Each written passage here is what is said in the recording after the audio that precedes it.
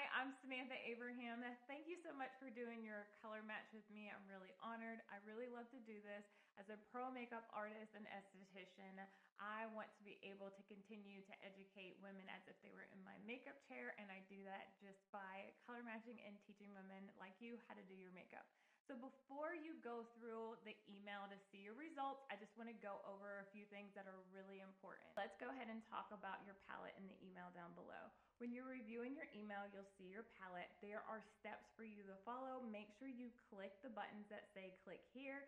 When you click the palette button, your link will be there. It will open into your palette. You should see 2 layers that you can click and open. This is your starter palette. Now, once you go ahead and add your palette to bag, when you get to that part, if there's anything else that you want to add that is on the recommended list or you are browsing the website, you'll need a bigger case. So just make sure that you add a bigger case if you're gonna add to your palette. The brushes make the biggest difference with this cream makeup. I know you probably have thousands of brushes at home that you think you're gonna be able to use.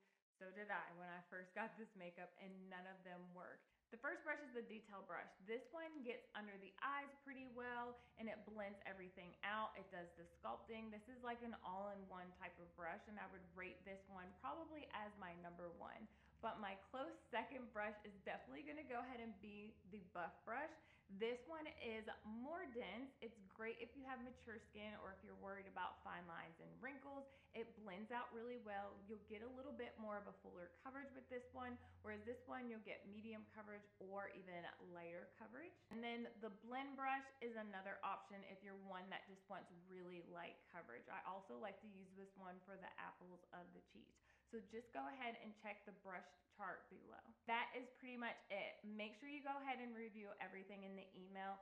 Follow the steps and make sure you click on the buttons that say click here. It'll open your palette and give you the next steps.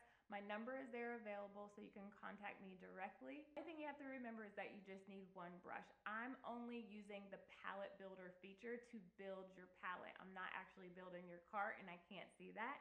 So make sure when you add the palette to your cart that you remember to at least add 1 brush, and just text me if you have any questions.